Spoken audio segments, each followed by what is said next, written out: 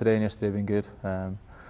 Last week, with a lot of guys away back at their own clubs, we had kind of a sort of core group of guys that trained on Wednesday and Friday, and we had some pretty decent sessions.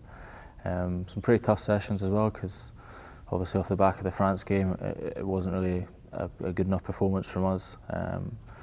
So it was a difficult week last week, but then it's been good this week. Good energy today, good edge to training, a couple of good shots going in. So, and I think, you know, as the development of our squad goes on, we have to realise that sessions like today, that's the base standard for us. You know, we can't afford to have a session or half a session where we're not quite on it, because your time in camp is such a small amount of time in camp that you've got to be able to hit the ground running every single day. I think we lacked, you know, we'd certainly lacked energy and a bit of work rate against France.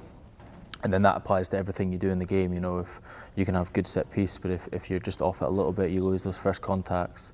You know, you lose ball, you're getting ball turned over, and then if you're just not quite there in defence as well, teams are good enough to exploit you. So a big focus for us this week has been how we bring that energy back into our game. You know, kick chase is a major part of that. You know, we felt that was pretty poor against France. So how do we bring energy back into that side of the game? How do we hunt teams down defensively like that and put pressure on them? And then that kind of goes on to me as well, on a personal side, like how do I bring that to the team?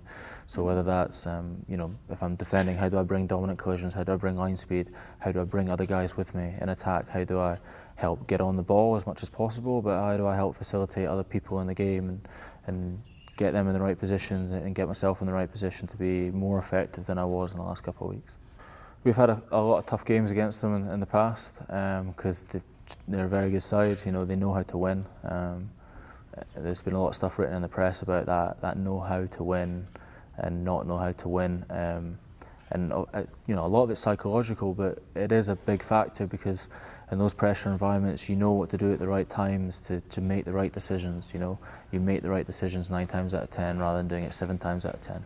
And those are those tiny little margins that we talk about, you know, and that comes from games itself, but it comes from how much pressure we put ourselves in training. So not being happy in training with the standards that we set and always looking to improve. So we had a good training session today, but what parts of that session weren't quite to the standard we expect, so how we can improve them. And that will build into tomorrow, that will build into Friday, and then build into Saturday.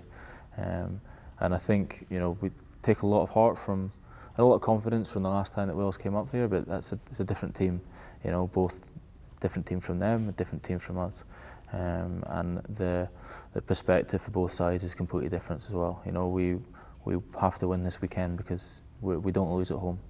You know, it's not acceptable for us to lose at home, so that's the first building block for us.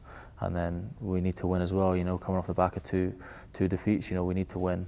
And we need to build a performance, and then we need to build that going into the week after, and then the week after, and then building into the summer. So all these different aspects of it all add up to how we perform at the weekend.